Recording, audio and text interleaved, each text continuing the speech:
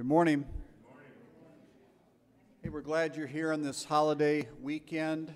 I'll leave it up to Bob Johnston, one of our worship leaders, whether he's going to invoke you to sing doubly loud for the folks that aren't here today. But yeah, so we're glad you're here, though. We do have a few announcements that we want to highlight. Now, next Sunday, we are planning on starting our Sunday school. We had a good number of people say yes, they'd be willing to stick around for Sunday school. So that would be starting next week. 11:30, I think, would probably be the starting time like we did before. Also, just to let you know, the most important thing about church for many, many people we'll have next week, which is coffee. We will have some coffee beginning again next week. But also, I wanted Becky Alves to come forward. She's our children's ministry director, and she's got a few updates on what to expect as far as child care and children's ministries and such.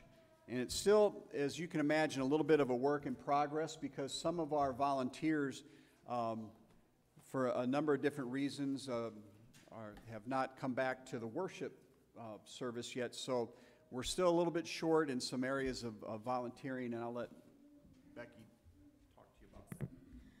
All right, so our biggest concern at this point is the nursery during the worship service and the children's worship for the little lambs, which is the younger kids. And I'll just give you a brief explanation of what the little lambs would entail. It is a 1-month commitment every 3 months. And so you would be taking over and doing the lessons. We have the box full of all the supplies, full of the stories, full of everything. So you just take the box home, you go through the stories, you prepare what you need. Anything you might need that isn't in the box, we either have here or we can get. So you would just notify me and I would help you get what you need. As far as the nursery, that is not technically a long-term commitment. If you can volunteer once every so often, once every other month, once every 3 months, just sign up, because without somebody in the nursery, there's no place for the little babies who might want to stay there. I know some. We're happy to leave them in here. Yeah, and that's okay too. But if you would, I'm going to have the sign-up sheet, and I'll be in the back after the service. So anybody who wants to either talk to me some more about it or to sign up, and obviously we don't have to be signed up for the full year, because sometimes you don't know what's going to happen at the end of the year. So as long as we're like a month out and you see that there's a need and you have the ability, just go ahead and sign up. And most of us have already filled out the, what am I trying to say?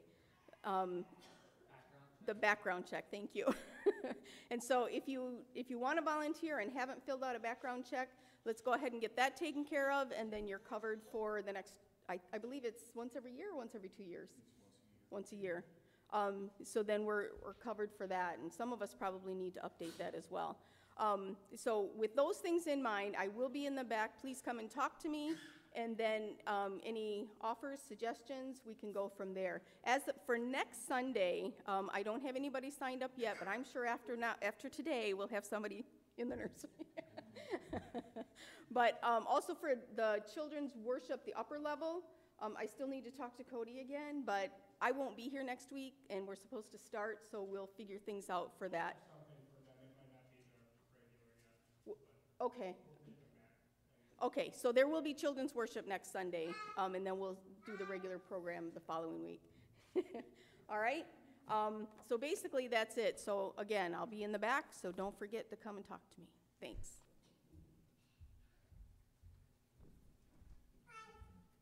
Yeah, I've talked to a lot of pastors and then business owners and such, and even a church our size, the planning is one of the hardest things to do. And so if it looks like we're planning on the go right in front of you as we speak, that's what we're doing. So, and just a little plug, I'd encourage you, if you're a guy, now when I was in seminary, my wife and I used to volunteer in the nursery at the church that we served at, attended as well, and I remember a lady, she looked at me, she just was so over the top enthusiastic, and she said, "Oh, it's so great that we have men serving in the nursery," and I didn't think about it. I just thought, well, isn't that what you do. You help out. And she said, well, you know, a lot of these young kids, they grow up in church thinking church is just for women. And you very rarely see a guy volunteering in nursery. So if you're a guy, you're looking for a place to plug in, you wouldn't be in there alone. We'd pair you up with someone else in the nursery, and again, the background checks and such. So we're, again, looking for volunteers, and thanks, Becky, for covering some of that. I'll let you look at the rest of the announcements and all the COVID guidelines we have in place and doing things a little different the last several months. And again, just in case you're wondering, there is coffee next week. And so that might bring some of you back. Let the worship team come.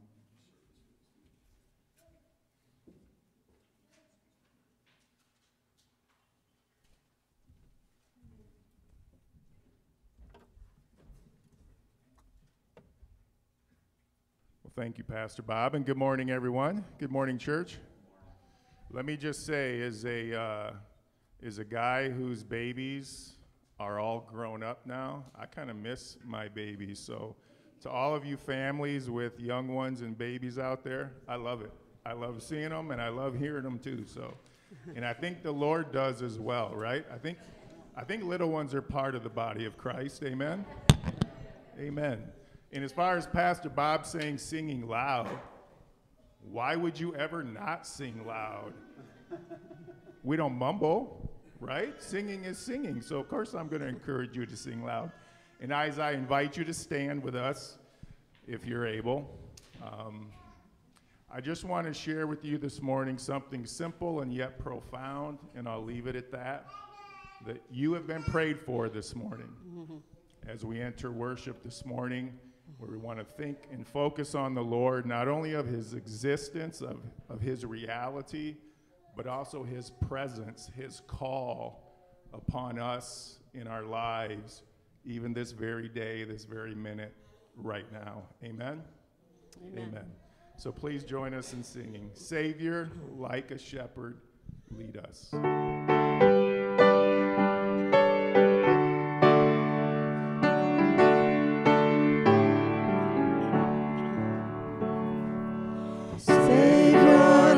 Shepherd, lead us, much we need thy tender care. In thy pleasant pastures feed us, for our use thy foes prepare. Blessed Jesus, thou hast brought us thine we are. Blessed Jesus, thou hast brought us thine we are. We are thine, do thou befriend us, be the guardian of our way. Keep thy flock from sin, defend us, seek us when we go astray. Blessed Jesus, hear us when we pray. Blessed Jesus, hear us when we pray. Thou hast promised to receive us, poor and sinful that we be. Thou hast mercy to relieve us, grace to cleanse and power to free. Blessed Jesus,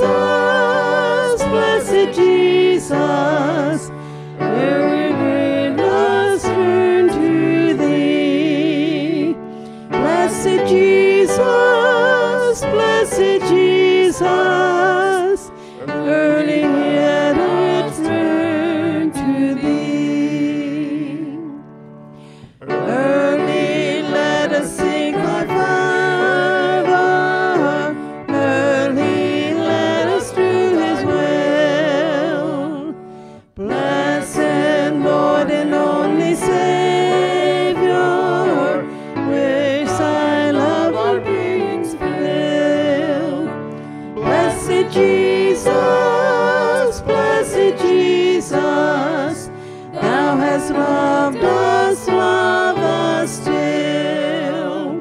Blessed Jesus, blessed Jesus, thou hast loved us still. Amen. Amen. May it be so. Now, give thanks.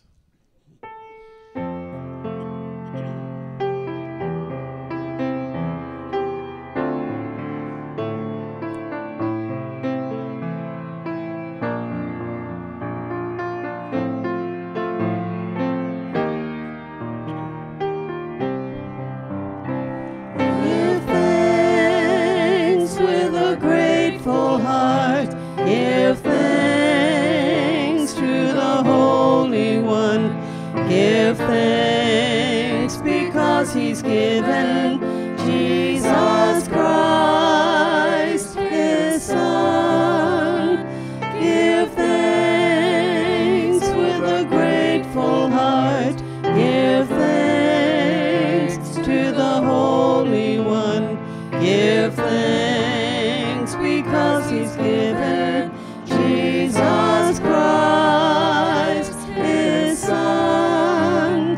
And now let the weak say, I am strong.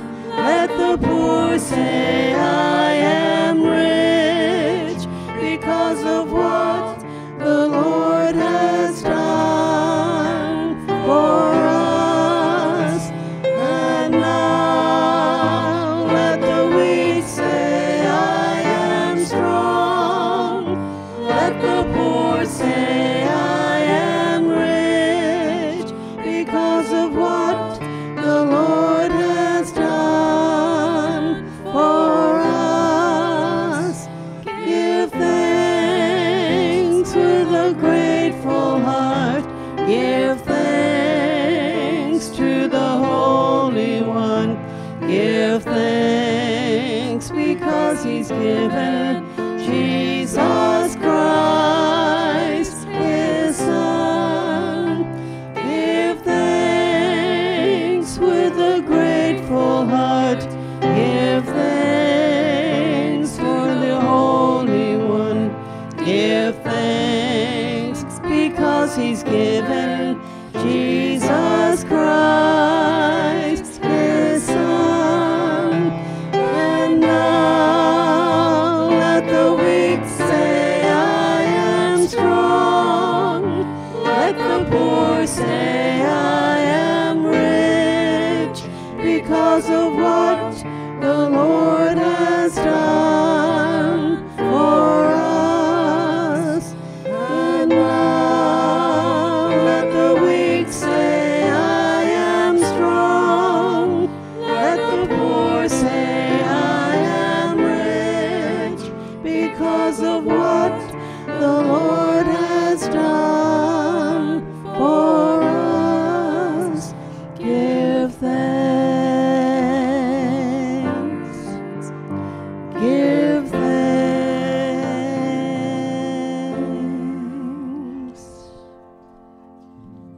Thank you, Lord. Make me a servant.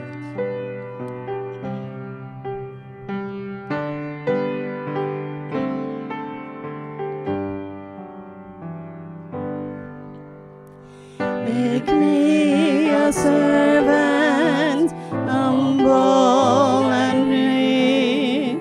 Let me lift up those who are weak. And may the prayer of my heart always be, make me a servant, make me a servant, make me a servant today. Make me a servant, humble and meek.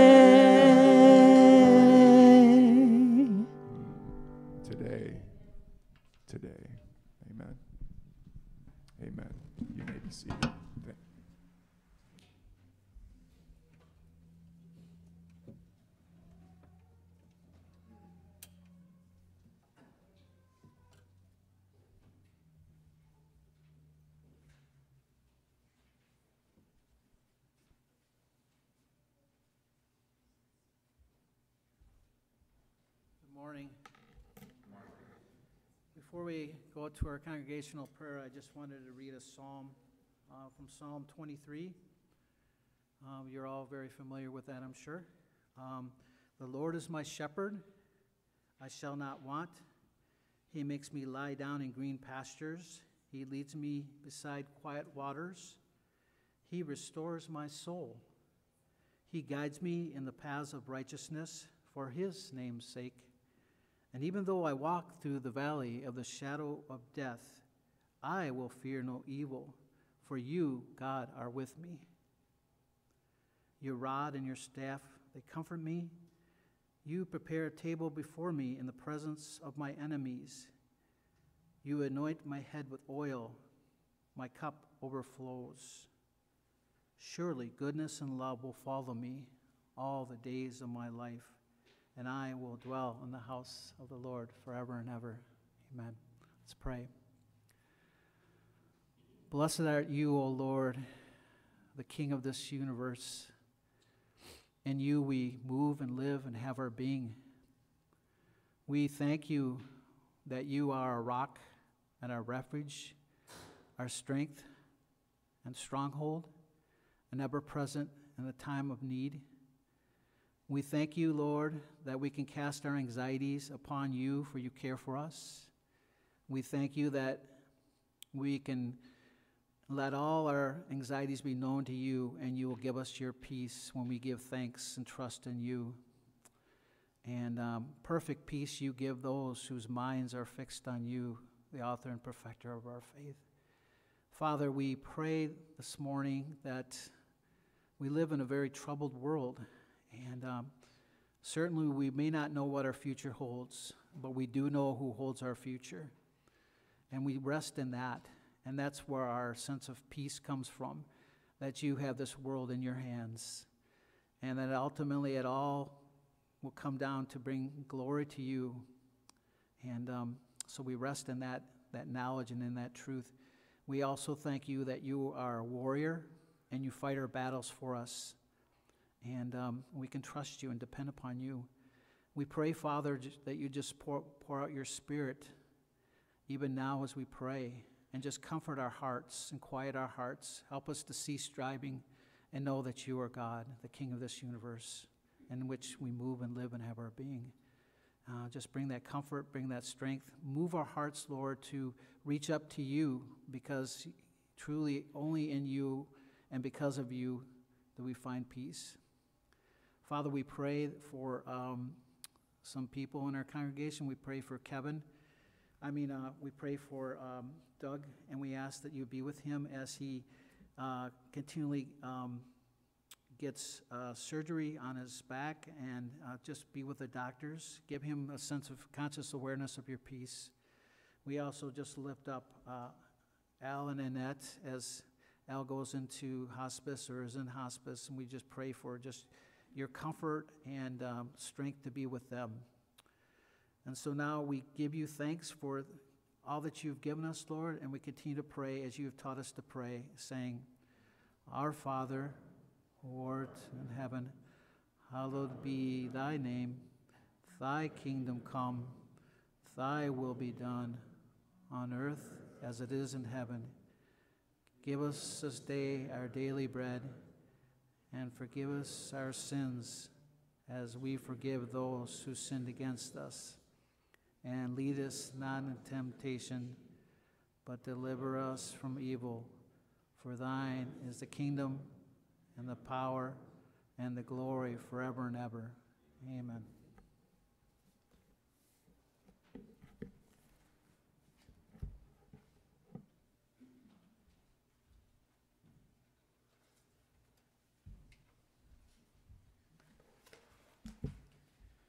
Thank you, Paul. We're continuing our series in 1 Peter. We're reading from 1 Peter chapter 5, verses 1 through 4 this morning. 1 Peter chapter 5, verses 1 through 4. And I'll read those verses for you, but just to remind you that Peter, there we go. that Peter is writing to encourage us to stand firm in what he calls the true grace of God. He's writing to exiles, church members that are scattered throughout Asia, probably small house churches of probably 20 people at the most, perhaps, just small, we would call them small groups. He refers to them again as exiles scattered throughout Asia. And they were going through some amount of suffering and persecution. And he writes, he says, briefly encouraging you and testifying that this is the true grace of God. Stand fast in it. And so everything that he writes, all of the teaching, all of the encouragement, all of the imperatives, all of that is what he refers to as the true grace of God. Stand fast in it. Then as we go to 2 Peter in a few weeks, he talks about, I have written you to help you recall the words spoken in the past by the holy prophets and the command given by our Lord and Savior through your apostles. And so he's writing, to help us to stand firm by thinking pure thoughts that are based on good teaching and not the false teaching of the false teachers that he goes into some detail in 2 Peter.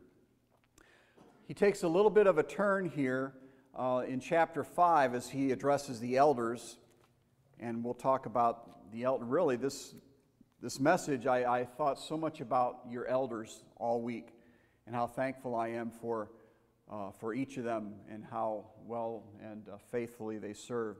But follow with me as I read these 4 verses. To the elders among you, I appeal as a fellow elder and a witness of Christ's sufferings, who also will share in the glory to be revealed. Be shepherds of God's flock that is under your care, watching over them, not because you must, but because you are willing, as God wants you to be, not pursuing dishonest gain, but eager to serve. Not lording it over those entrusted to you, but being examples to the flock. And when the chief shepherd appears, you will receive the crown of glory that will never fade away. So the question is, why, in this portion of God's Word, is Peter addressing the elders? And I think the answer can be found if you go back into the immediate context, chapter 4, verse 12 to begin with, and then we'll look at verse 17, and then jump over back to our passage this morning. But chapter 4, verse 12, dear friends, do not be surprised at the fiery ordeal that has come on you to test you as though something strange were happening to you. In other words, expect it. As a follower of Jesus Christ, you should expect suffering as a Christian. Jesus said to expect it. If they treated me this way, they'll treat you that way. Then down to verse 17. For it is time for judgment to begin with God's household. I want to stop there for a brief moment. Most commentators are thinking that this is an allusion either to Malachi chapter 3 and Ezekiel chapter 9, where both Ezekiel and Malachi are talking about the judgment of God's people, Israel, but it would begin in the household, that is the temple. And if you especially go back to read Ezekiel chapter 9, it said it started with the elders. And so the idea was that, look, if judgment is going to begin in the household of God, how will it be for those who do not obey the gospel? And then if you jump over to chapter 5, verse 1, there's a little word that's missing in the NIV translation. I find quite curious why they omitted it, but it's the Greek particle un, often translated therefore. And so if you've ever studied the Bible for a while, they say if you see a therefore, what? Ask what it's there for. And it's usually talking about something that preceded.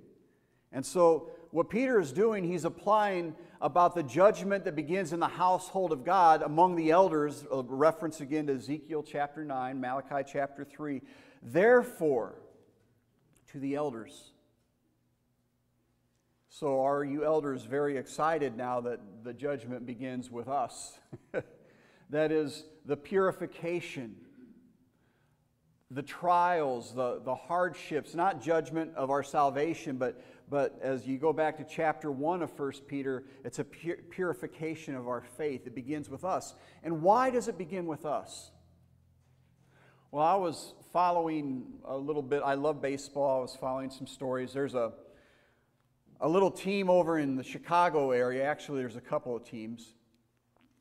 And they inherited or got by trade one of our Detroit Tigers. So Cameron Maben, sorry if you're not a baseball fan, but Cameron Maben, we watched Cameron Maben when he was drafted by the Tigers when he was playing for the Whitecaps. Young man coming up and promising player. Then he played for the Tigers for a few years and he was traded away. Then he was traded back to the Tigers just this past summer. Summer, I'm kind of mixed up with the baseball season. But then he was traded to my beloved Cubbies. And so they asked, they were doing some analysis as baseball people will do, and they said, what do you think the Tigers lose with Cameron Maben being gone? And they said that, well, we'll lose a leader in the clubhouse.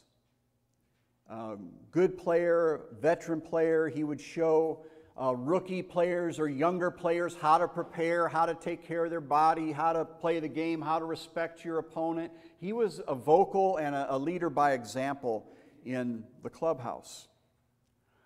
Now, even though this passage in 1 Peter addresses specifically the leaders, if you are not an elder in the church, I hope that you see that it applies to you also in two different levels. One, that I hope you aspire to some sort of leadership. And leadership is simply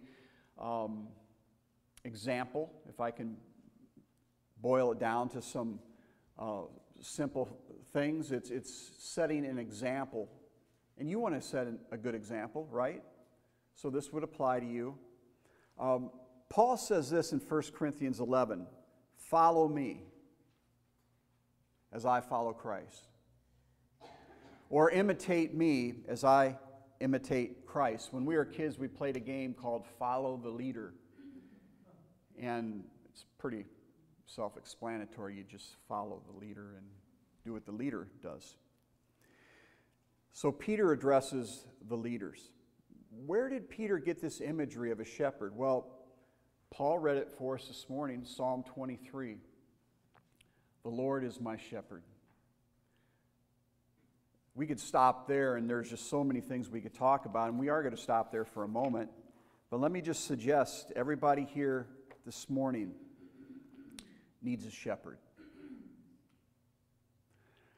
I hope none of us here are so disillusioned or fooled to think that we are strong enough, wise enough, capable enough to shepherd our own lives through this chaotic world. We need someone above and beyond us and also walking alongside of us to shepherd us.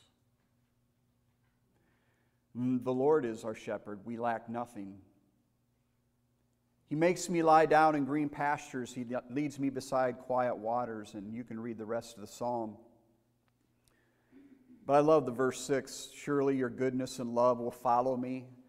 I like the translation better, will chase hard after me all the days of my life, and I will dwell in the house of the Lord forever. So certainly Peter's thinking of that passage when he addresses the elders as shepherds. But also I think he has in mind John chapter 21.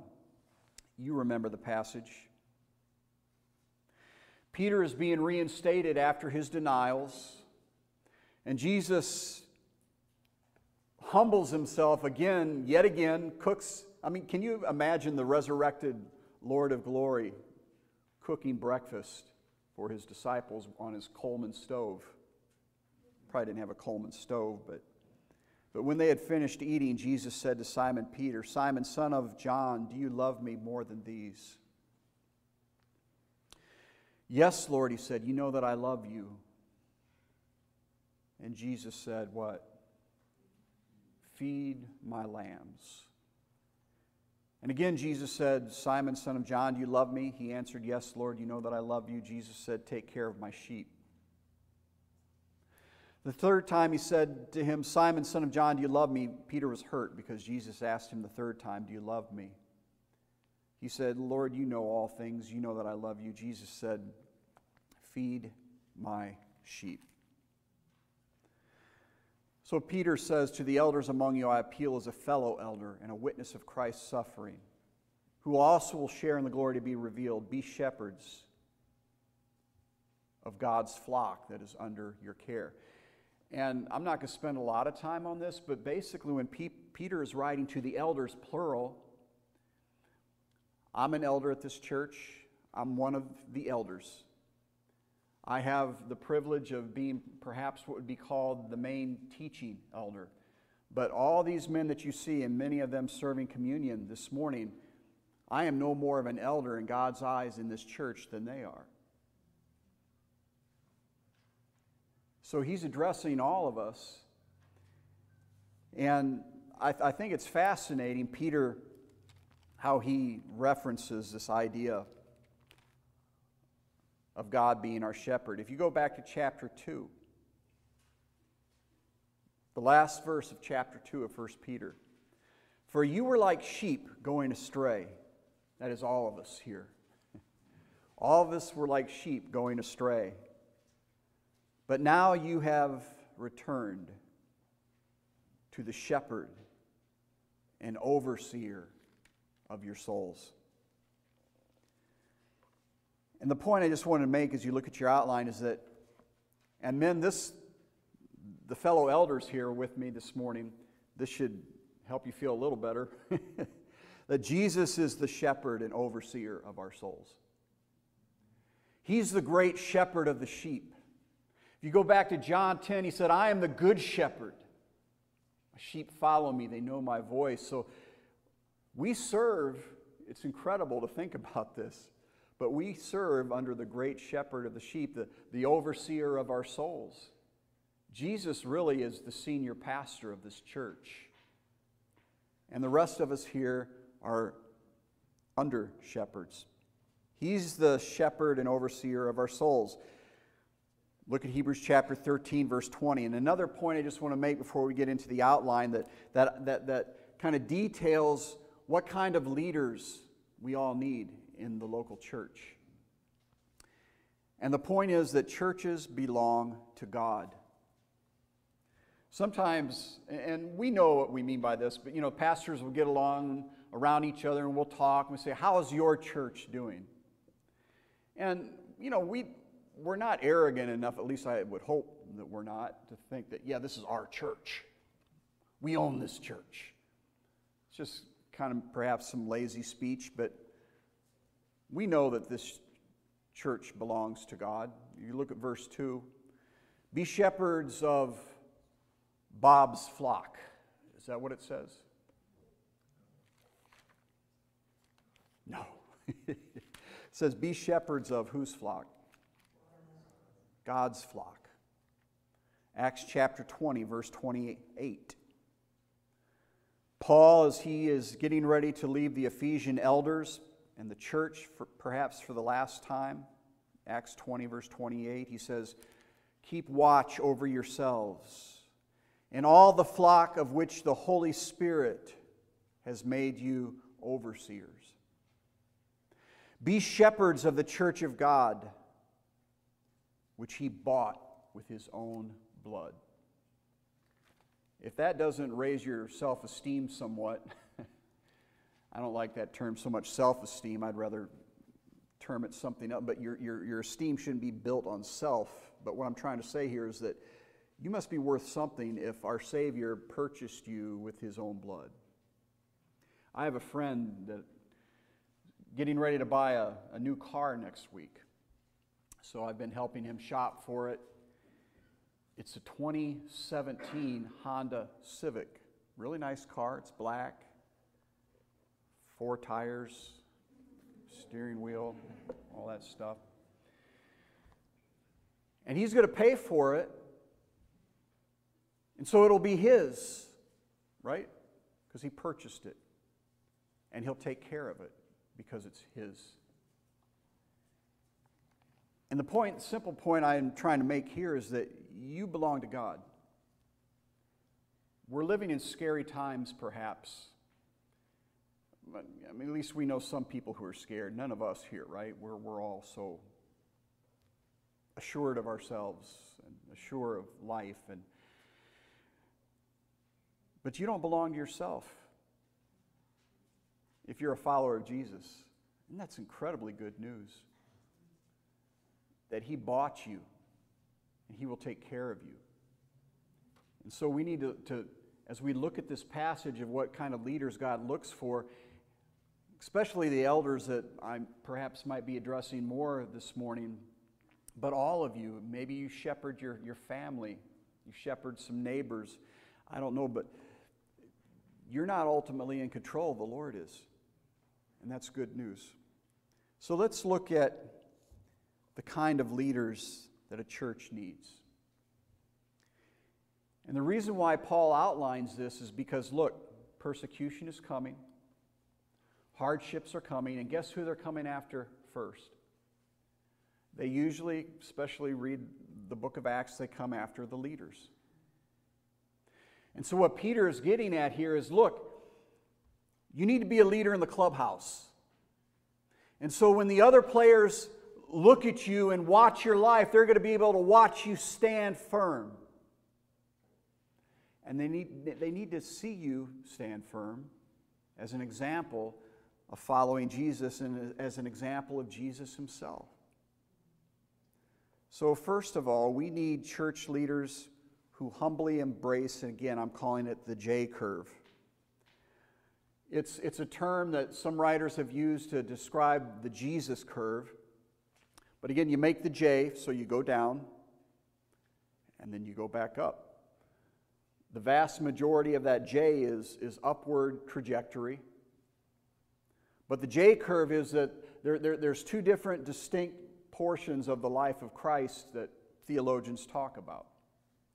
One is humiliation. That involves His incarnation. He humbled Himself.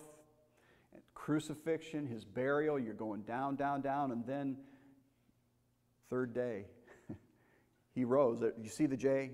You're noticing what I'm doing, right? Okay, that's the J curve.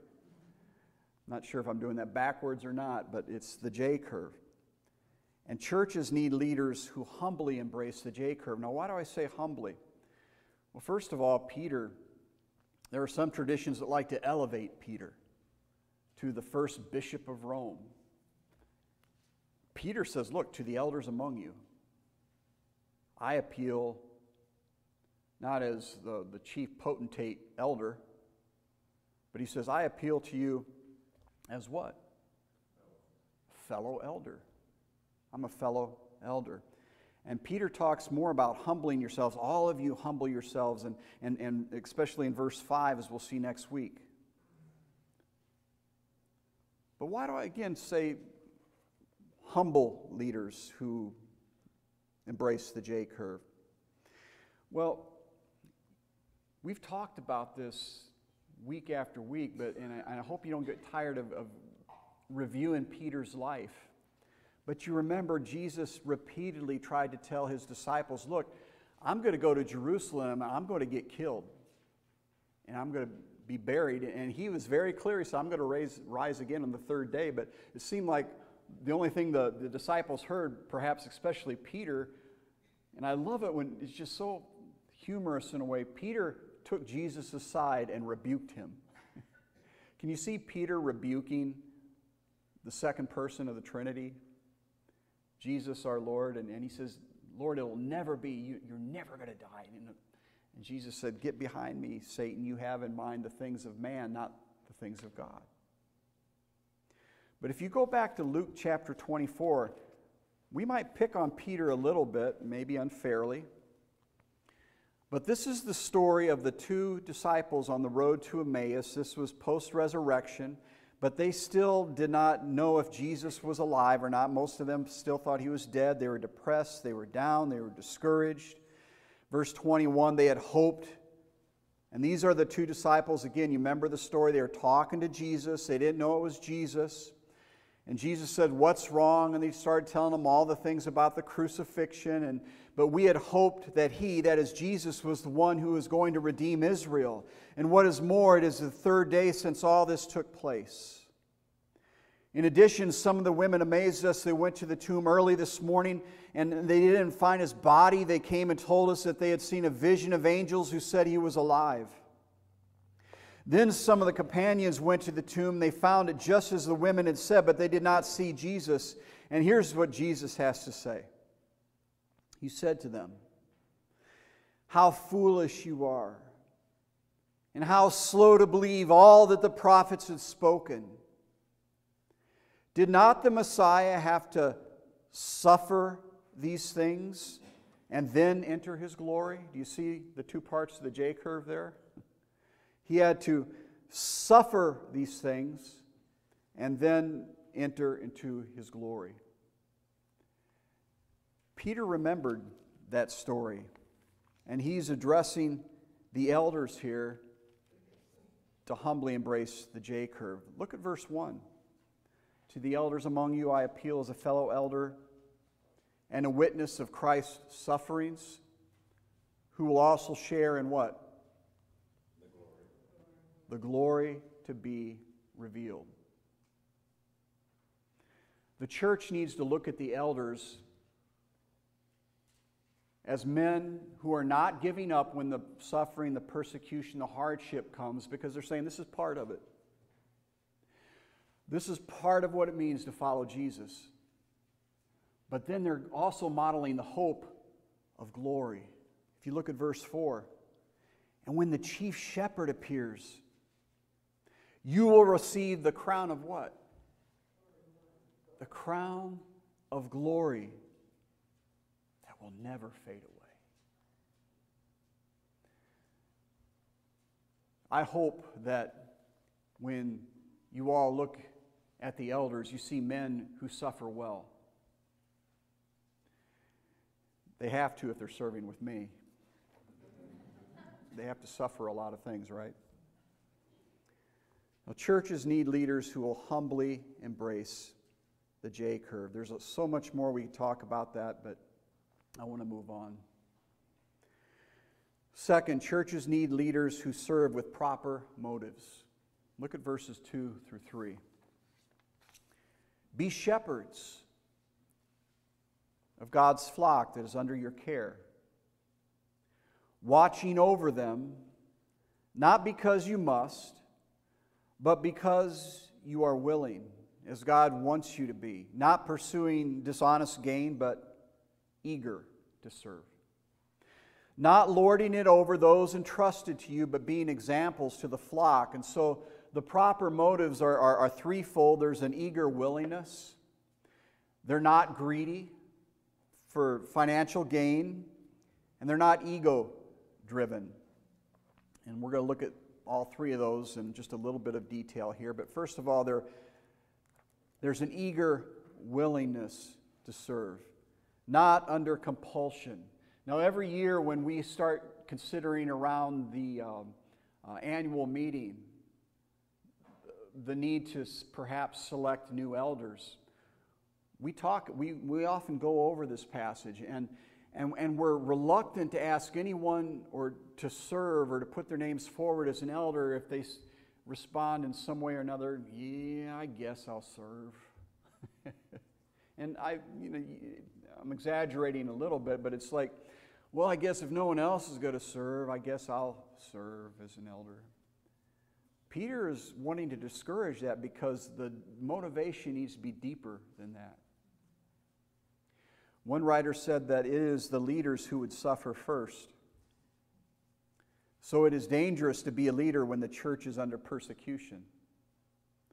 These churches were about to go through a very fiery trial, and it is understandable that the elder shepherds might look for another job. There's an eager willingness. Second, they're not greedy. Peter says this, that you serve not because you must, but because you are willing as God wants you to be, not pursuing dishonest gain. I was talking to a friend earlier this week, and it was quite interesting. They were of the opinion, and I'm not making any kind of proposal here, but I thought it was quite biblical. They said, I think it would be a good thing for our elders to receive a financial stipend. I thought, that's not a bad idea. Then they could take me out to lunch and other things. I'm just kidding. But when you read especially 1st and 2nd Timothy, you see some of that. The elders were financially compensated. But Peter is saying here, look, don't serve because you're after dishonest gain. But in other words, there's always been a thing in religious circles, and you see it today, where there's this appeal about religious and spiritual things that less than scrupulous leaders will know they can leverage that to get money from people. You've seen that, right? You've seen that on perhaps televangelists. It's as old as the New Testament, as old as the Old Testament, really, Balaam. You remember Balaam? But there's this one example, I think it's in Acts chapter 8. Let me read that for you, if you have your Bibles. Acts chapter 8. So you remember Simon, the sorcerer?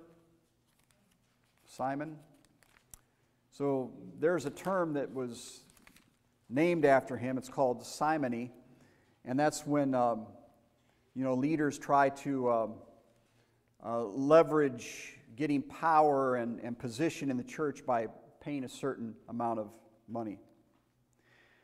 And it happened in Acts chapter 8. There was a man named Simon. He'd practiced sorcery in the city and amazed all the people of Samaria. He boasted that he was someone great.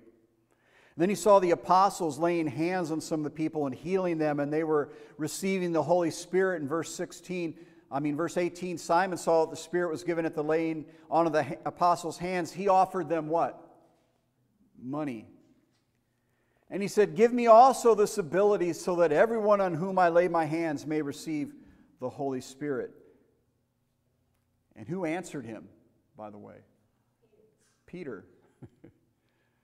Peter answered, may your money perish with you because you thought you could buy the gift of God with money. And Peter's trying to warn the elders of the scattered church, don't be greedy for money or try to leverage your way into the church positions of leadership with your money. Not greedy. Don't pay for influence in the church, and so much more we could talk about that. But let me just assure you that I look out at our men that have served over the years as elders in this church. They have put in countless hours and heart into this ministry. And do you know how much they've been paid? So I just mention that because I don't think we have greedy elders here. The person who suggested to me that perhaps it'd be a good thing for the elders to receive a stipend is not an elder. They didn't bring that up. So you have an eager willingness to serve. What an awesome thing to be called an under-shepherd, or to be assigned to be an under-shepherd in God's church. It's scary sometimes when you think about it. And I think this is one way that Peter's sort of talking about the same things that James talked about. He said, not many of you should presume to be teachers. And why? He said, because teachers will face the stricter judgment. I'm aware of that every time I get up to preach or teach. It's like, okay, isn't this wonderful? I'm opening up myself to greater judgment. Eager willingness, not greedy, but also not ego-driven. Again, look at verse 3. Not lording it over those entrusted to you, but being examples to the flock. I remember when I had the privilege of finally earning my doctorate, I remember someone said to me, so what do we call you now? Bob? But is it Reverend first or Doctor first? Reverend Doctor or Doctor Reverend? I just feel so creepy about that. That's just me. I'm not saying others are more comfortable with that. That's fine, but not ego. You know, this idea of lording it over, that I love authority. I love being in charge. I love people looking up to me. Peter said, look, if you're ego-driven, if it's all about you, when persecution comes, you're out of here.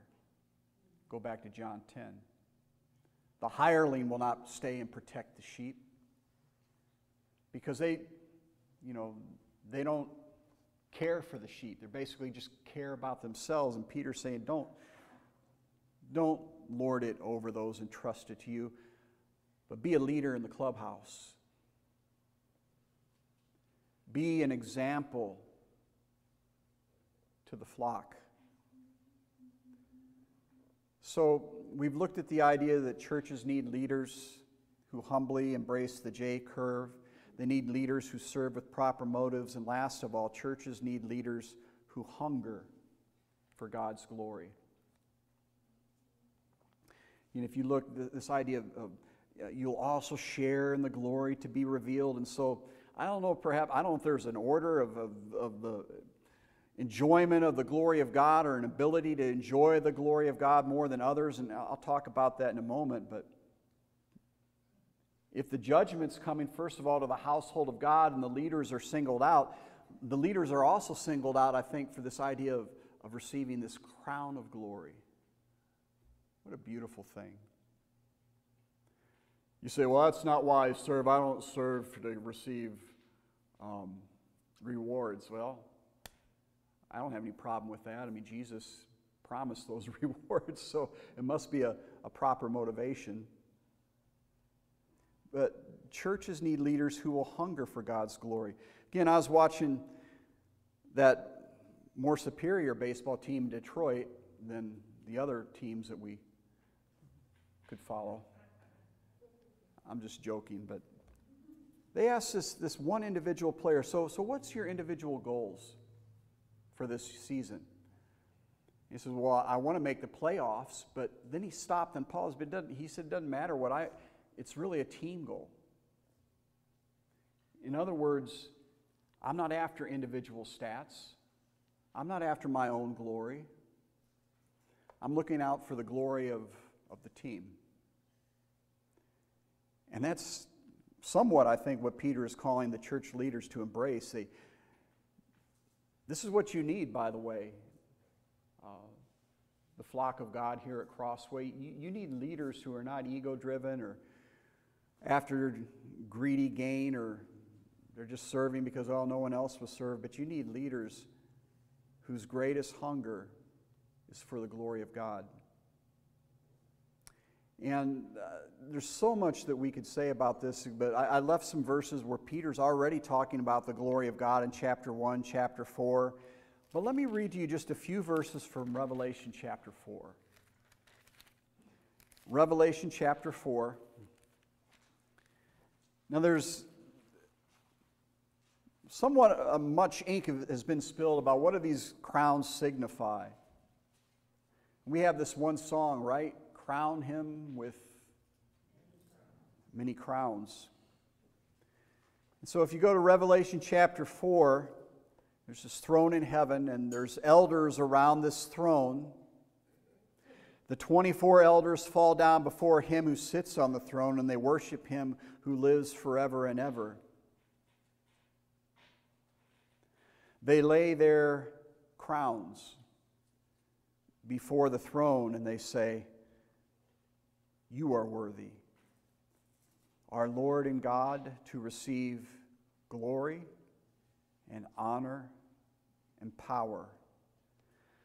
For you created all things, and by your will they were created and have their being. And I think this is a little bit of conjecture, but I think it's very plausible, is that when elders, and there's other crowns that are mentioned in the Bible, we receive our crowns as rewards.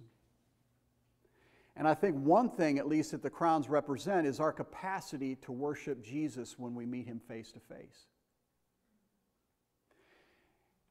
I don't think all of us are going to have the same equal capacity to worship Him with, as you know, it's not going to be we're going to grow throughout eternity in our ability to worship Him. It's not going to be just like, well, I've been kind of just tiptoeing through the tulips, putting my toe in and the water, not jumping full in. But someday when I meet Him in glory, I'm just going to be all in. You will be. Maybe after 10,000 years, you know, the psalm says. But there's going to be some, because they've served with such faithfulness and a desire for the glory of God. The moment they meet Him, they have this capacity to throw down their crowns, this ability to worship Him in fullness. Now, I'm not going to go to the wall for that interpretation on what the crowns mean, but it's a little bit of what I see. Jeremiah chapter 3, verse 15, the prophet says, I will give you shepherds, talking to Israel. I will give you shepherds after my own heart, who will lead you with knowledge and understanding. Those are the kind of leaders that the local church needs, because when the time comes, you're going to need some leaders in the clubhouse. And that's why Peter is specifically addressing the elders before he goes on to the rest of the church. So finally, if you're following in your outline, to serve well, pastors and elders must trust the good shepherd. Because Jesus, for the joy that was set before Him, He endured the cross, despising its shame, and He served with the most pure of motives, always doing the Father's will. He was willing to be humiliated so the Father could be glorified. He was not ego-driven, lording it over us. Just think about that. The Lord of glory was not ego-driven, lording it over us. Instead, He came to His creation as a servant to lay down His life for the sheep.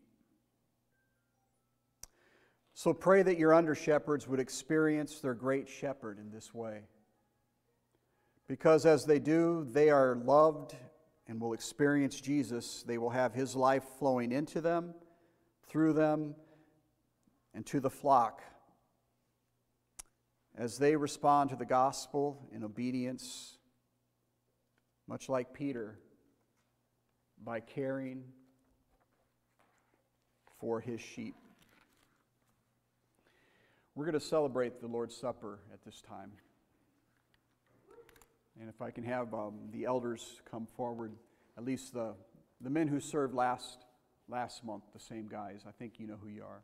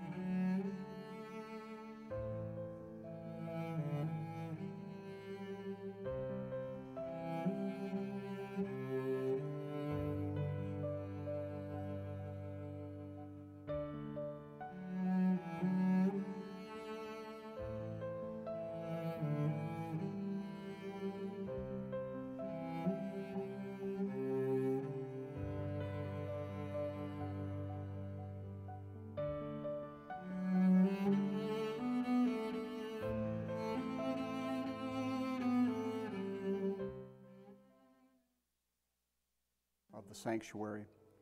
But just again, these verses, think of these as we partake of the elements. Jesus said, "The thief comes only to steal, kill, and destroy." And we have a thief that has been doing that our whole entire lives. He doesn't want us to be fully alive by having a relationship with our Creator. But Jesus says, "I have come that they may have life and have it to the full. I am the good shepherd. And the good shepherd lays down his life for the sheep." Jesus said, "Do this in remembrance of me."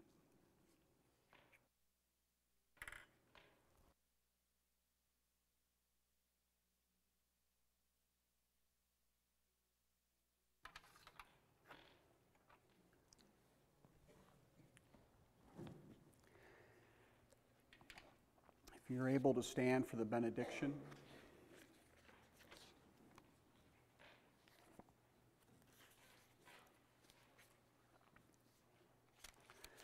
By the way, if there's anyone here this morning that you've heard some language about knowing Jesus, you've heard language about the gospel, you're not quite sure what all that means and how that applies to you, please come talk to me or one of the elders. We'd be glad to point you to the Good Shepherd.